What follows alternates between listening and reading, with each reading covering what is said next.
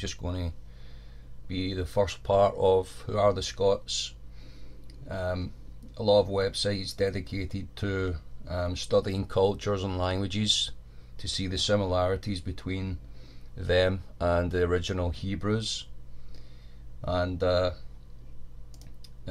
Scots and Irish Gaelic, which are originated with at least two of the Celtic tribes. In fact, probably a lot more than that. There's about 5 original Celtic tribes. But the Gaels were the ones who came in and occupied Scotland from Ireland, and back in about, I think it was about the 3rd century, but we'll do some more in-depth study into that. And you know, there was a 3-day spiritual battle between the king of the Gaels and the king of the Picts. At that time, the Picts were practicing paganism. They tattooed their bodies, they painted themselves when in battle and so on. But the Gaels were the Christians. But this is telling you that the Gaels have an affinity with the original Hebrew tribes. And it says here there are about 452 Hebrew words which, after being treated in this way, are like Gaelic words. So basically what he's saying here is that there's a direct translation in meaning between Hebrew words and Gaelic words, okay? And it's telling you how many under the Hebrew alphabet that there are. So I'll leave the link below to this website, and you can study some of these words, which goes through quite a few of them. In the Gaelic and Hebrew, they're the same. Just quickly look through some of them here. The Aleph is the first letter in the Hebrew alphabet. You know, so we have examples here, which you can read through.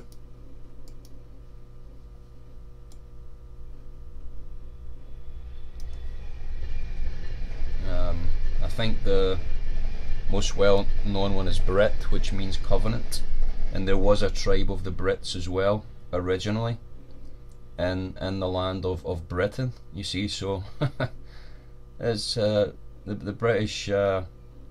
British history is quite complex, but it became Christian. But as I said, I'll do another video on that. Another one is koinonia as well, which has a direct Hebrew translation, which you can just type in and check the Hebrew meaning and check the Gaelic meaning, and they're exactly the same. Hallelujah. Now this is the Arbroath Declaration of 1320, and just very quickly read it out. Most Holy Father, Lord John, Divine Providence, giving reference to the Catholic Church at that time. Different Earls of Moray, Lord of the Isle of Man, I think, which was originally part of Scotland, Annandale, Patrick Dunbar, Mercombe, Lennox Town, that's a well-known place, Sutherland, which is sort of near where my family are kind of from, way up the north tip of Scotland.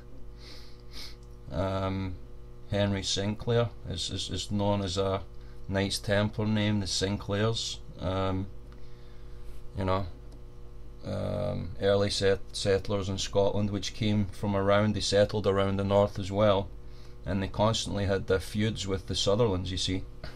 And the next one there, William Oliphant, they were linked with the Sutherlands. Briefly, some of these people even fought for the English, because at that time there was religious fighting as well, religious infighting, right up until about 1690, when, you know, armies came across from Holland, and just basically started the Protestant Reformation.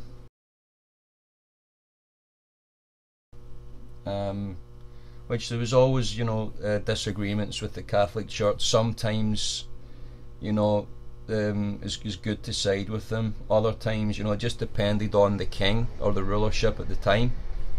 But a lot of power-hungry lords and kingships in England, just wanted to rule, not only Britain, but, they just want to rule the world.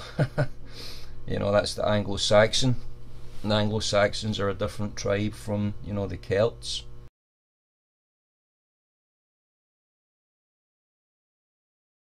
Very important to understand this. Most Holy Father, we know from the chronicles and books of the ancients, we find that among other famous nations or towns, the Scots has been graced with widespread renown. It journeyed from Greater Scythia by the way of the Tyrrhenian Sea and the Pillars of Hercules,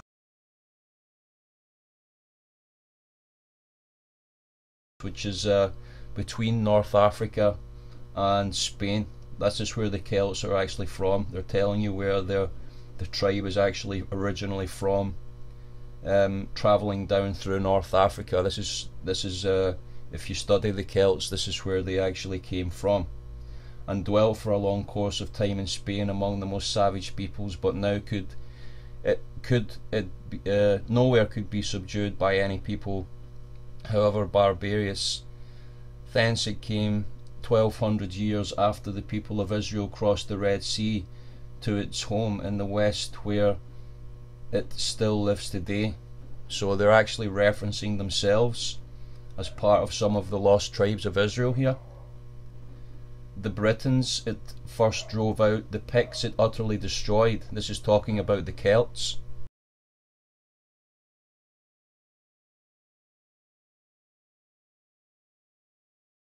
Okay, and even though very often assailed by the Norwegians, the Danes and the English, it took possession of that home with many victories and untold efforts, and as the histories of old time bear witness, they have held it free of all servitude ever since.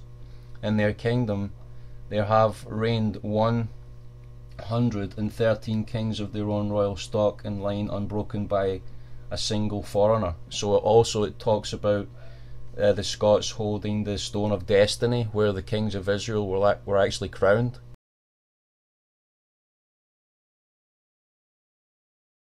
And so all this is fairly common knowledge, but a lot of people don't like going over this because, for just various reasons. But this is the high qualities and merits of these people, where they not otherwise manifest, shine forth clearly enough from this, that the King of Kings, Lord of Lords, our Lord Jesus Christ, after his passion and resurrection, called them, even though settled in the uttermost parts of the earth, almost the first to his most holy faith, nor did he wish them to be conformed in that faith by merely anyone, but by the first of his apostles, by calling, though second or third in rank, the most gentle Saint Andrew and blessed Peter's brother, and desired him to keep them under his protection as their patron forever.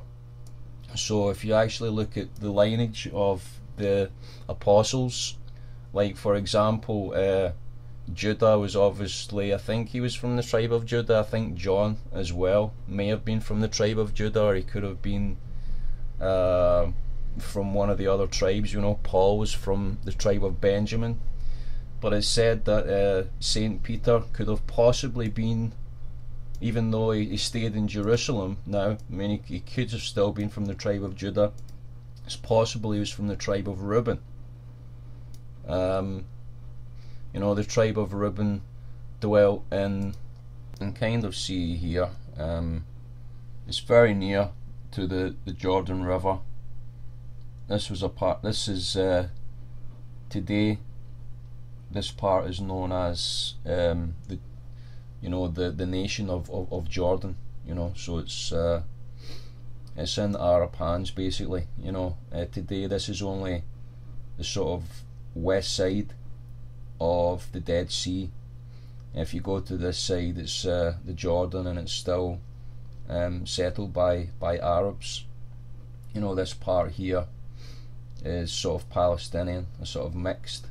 They count themselves as sort of Palestinians or Arabs, but this was where the tribe of Reuben, Gad, and Manasseh. Remember, they sort of hung around together, like you know, Judah, Benjamin, and Levi sort of hung around together, and then you had the other ones who hung around, you know, Naphtali, Asher, Zebulun, and so on. Now, King Robert the Bruce is likened here to Maccabees, you know, the book of Maccabees from the Apocrypha, or even Joshua from the Old Testament. Robert the Bruce is likened to him, you know, so what they're saying is that that these noblemen and so on, they count themselves from Israeli stock, going all the way back, and they can trace their lineage all the way back to Israel, legitimately, even though of course God divorced them. But in any course of divorcement, one of the testators has got to die, and this is another reason that Jesus Christ had to die, to bring back the lost tribes of Israel, because he said, remember, I come to bring back, you know, the lost, only the lost tribes of Israel. That was the Lord Jesus' mission, one of the Lord Jesus' major missions here on earth. Hallelujah. This last part, or sorry, the most famous part anyway, of the Declaration of Arbroath is that the people of Scotland enthrone their king on the terms that, you know, they defend the faith, and also,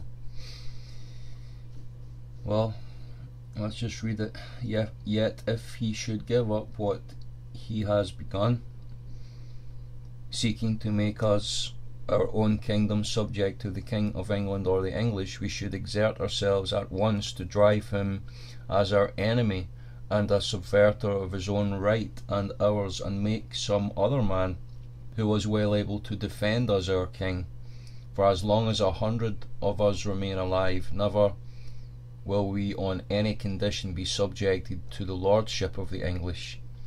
It is in truth not for glory, nor riches, nor honour, that we are fighting, but for freedom alone, which no honest man gives up, but with life itself.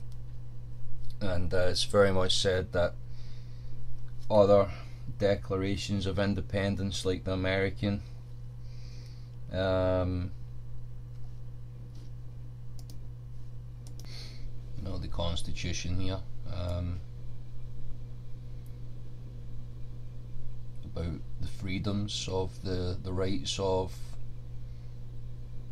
I was going to say citizens, but it's more to do with the common law, and this is another thing I can make a video about, that the common law of the men and women supersede corporate laws, and in fact you know, civil laws and all that stuff, civilization, all of that is superseded by the commands or the laws in the from the Bible, which really produces the common law. You know, isn't it just amazing that the Apostle Paul said that the statutes were nailed to the cross? You know, see, common law is true law, and protects the rights and freedoms of all men and women. Hope you've enjoyed this video, guys. See you next time.